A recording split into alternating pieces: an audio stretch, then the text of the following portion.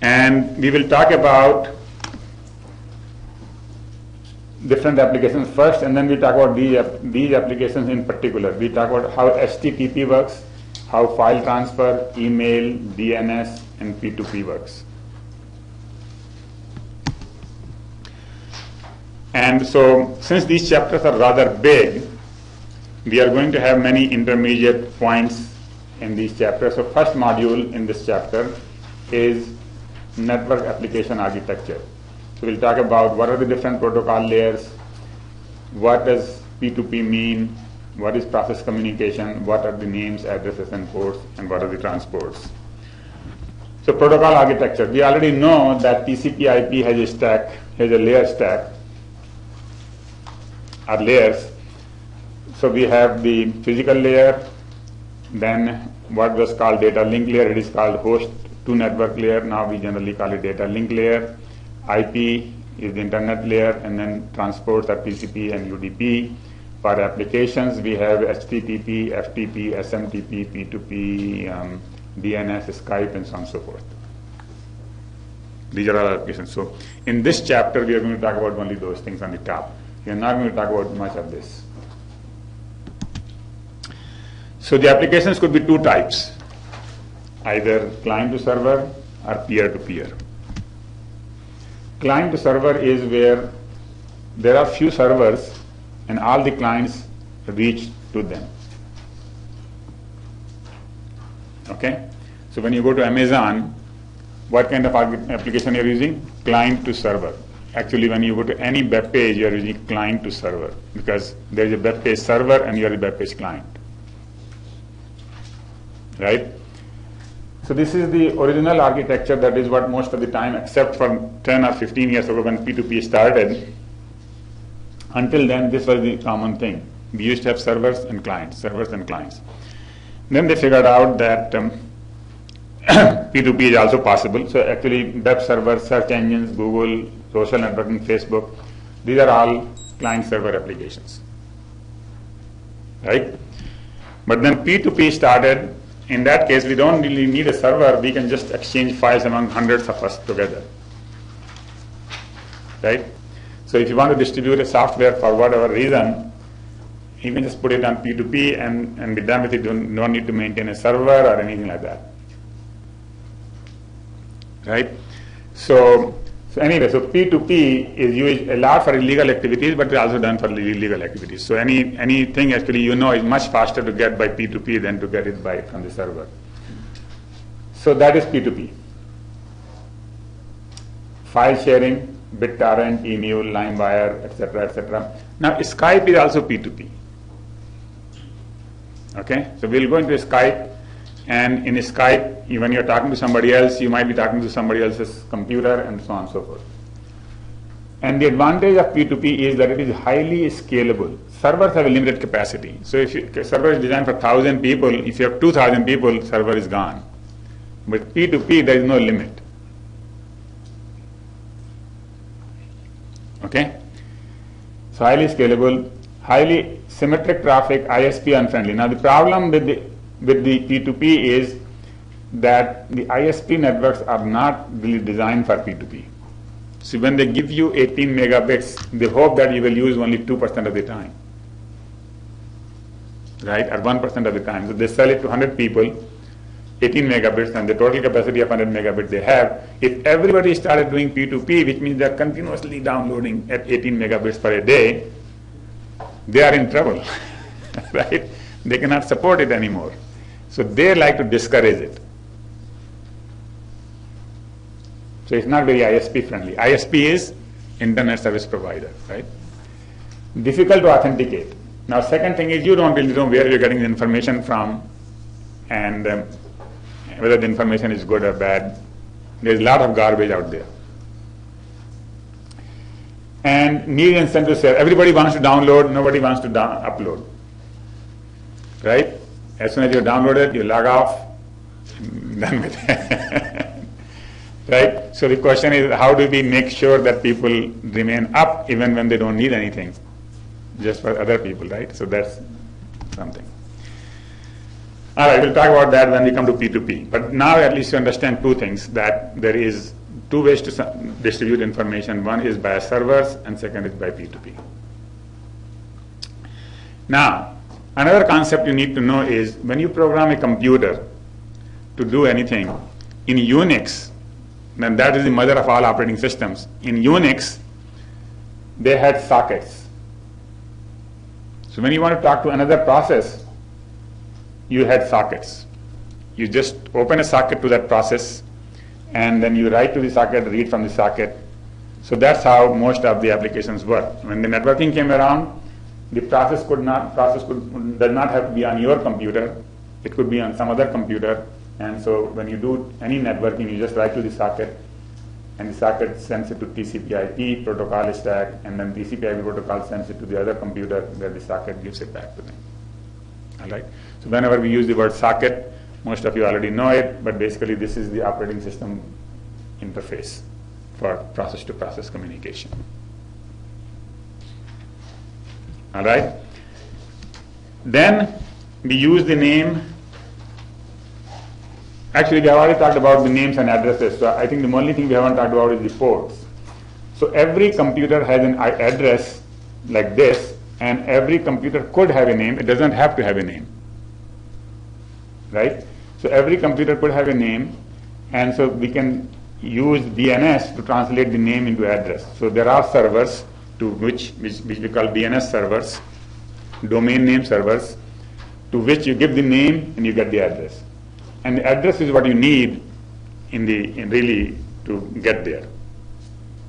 So for example, if you just have my name Raj Jain, you won't be able to get to me. But if you know my address, you could drive there. Right? Similarly on the network, you need my computer's address to talk to it. Right? So the address is finally we need. Now remember, these addresses, you might have already noticed it, but these are always 4 decimal numbers. So 209 is not hex. 209 is a 209 decimal number. Second thing, these numbers are always less than 256. So you will never find 256, you will find 255 maximum. 0 through 255. So there are 8 bits. All right? And there are 4 of them. So you have 4 times 8 bits, there are 32 bits. So the IP needs 32-bit addresses. It doesn't really need decimal or anything, it just needs binary. It needs 32-bit binary numbers. Right? And since human beings cannot remember binary, they said, why don't we just write the numbers in decimal and write 4 decimal numbers that way? And so the program then can translate that into 32-bit binary number inside the computer. So when you see a packet on the net, if you were able to see a packet on the wire, you would see 32 bits of binary numbers of whatever you address you're trying to send. Now, every computer has many applications, many processors running. So how do you find which process you want to talk to? So every process has something called a port. So if you want to talk to a particular process, you give its port number. So, for example, if you want to talk to a web server, all the web servers generally use port 80. So you talk to port 80 on a computer, and if there's a web server, sorry, every time I go up, remind me again. So every time so 80, if you send to some computer and say I want to talk to port 80, it will connect to the web server. If you connect to 21, that is FTP. Some of you know already, right? FTP. So every application has a port number. These are called well-known ports. You don't have to use 80 for web serving. You could have a web server which talks on port 81. In fact, in my home, I have 10 web servers. Why 10 web servers? Because I have one camera which has port number 81, another camera which is port number 82, another camera which is port number 83. All of these are web servers. All of them can be accessed by the web. I can log into any of the camera, I can see anything, right? So what do you do? I mean, you cannot have 80, all of them, right? So you do different port numbers. But there are well-known port numbers which are generally, if you don't know any better, then just use the well-known port numbers. Okay. So this is like port. So this is like a country, and then you want to get into, then you have to know which port you want to get into. Similarly, in a computer, there are processes, and you want to know which process you want to get into. You have to know what port number you want to get into. All right. When we go into the detail later on, we will find out that the ports are really, they belong to the transport service, to the TCP and UDP, and the addresses belong to IP. So this is layer 3 addressing, and this is layer 4 addressing. These port numbers are layer 4 addressing, and the port numbers are 16-bit long. 16-bit long, so the maximum port number can be 2 raised to 15 or 16 minus 1, something like that. 0 to 2 raised to 16 minus 1, 16,000 something. All right. So before we get into applications, we just need to tell you about two transports we use, TCP and UDP. TCP is used for reliable data transfer. In TCP, whenever you send a packet, the acknowledgement comes back. So when you send a packet, you get the acknowledgement that I got the packet. And so it is reliable. If somebody does not get the acknowledgement, you know that the packet did not make it, you time out and you resend it again. In UDP, there is no acknowledgement. You send the packet and hope that it got there. So this is for unreliable data transfer, and this is for reliable data transfer. Each packet has a number. So when you get an acknowledgement, it says, I got everything up to packet number 45. So you don't have to worry about anything up to 45. You can throw away your copy of them. They already made it to the destination. In this one, it is optional. Every packet is AGD, every packet is not AGD. I mean, no packet is AGD. Last packets are retransmitted, there is no retransmission. It may cause long delays. So all of this is positive, but the negative is that if something gets lost, then you're waiting forever for the acknowledgement, and it can be, you may wait a long time. There are some applications that don't like that. What are those applications? Audio and video. I mean, if I said something, now if you didn't get it, are you going to wait until you receive it again, or you would rather go on and say, okay, let's send me the next word, what he said? All right? Most of us would rather go on to the next word than, and then stop and then wait for the next, so on and so forth. So this is cause long delay, where it doesn't cause any delay that much, and so it is quick. So this is connection-oriented service. So before you can do TCP, you have to set up a connection with the destination, and that's important here, not like circuit switching. In circuit switching, you have to set up the connection through every hop. In TCP, we don't set up anything at every hop. We just set up with the end system.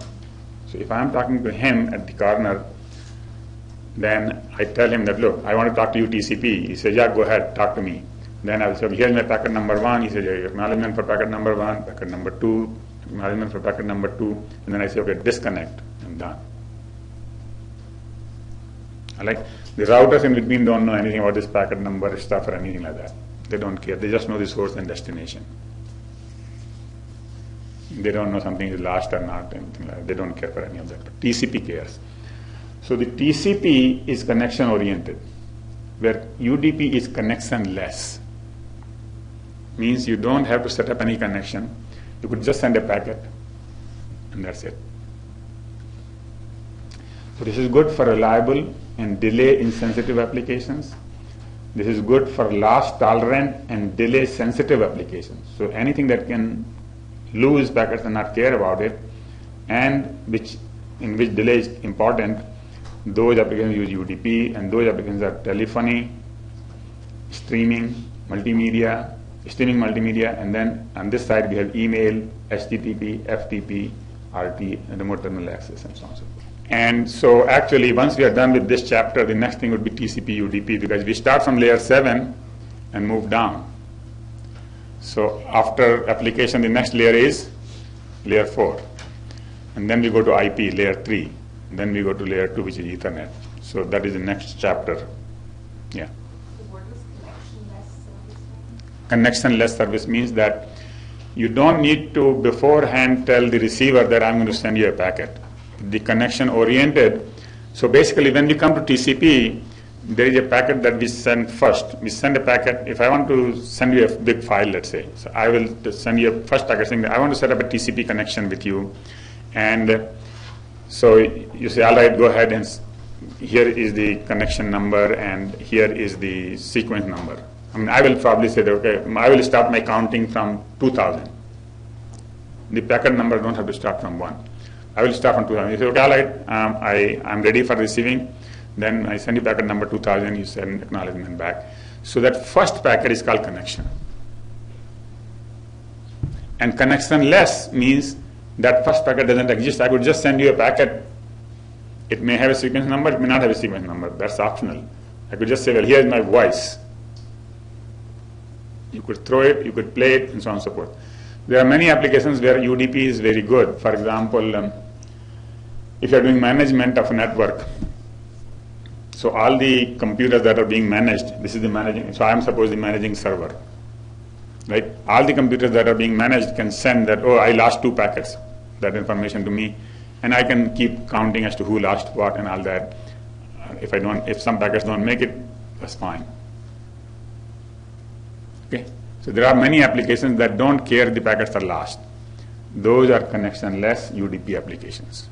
Your question is that sequence number is not there, so the application will have to decide how fast to send and how much to lose. Yes. Application is totally responsible because really there's no transport. I mean, UDP doesn't do much. So now that you know the basics of the networking, now we can talk about the application layers.